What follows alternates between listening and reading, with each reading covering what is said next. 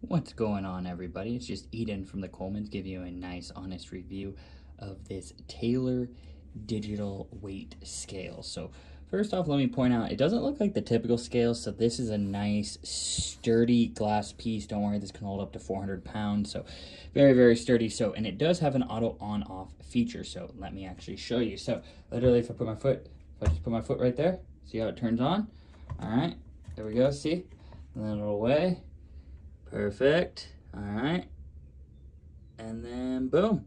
And then once it's blinking, that's how you know, that's when it's locked in on your weight.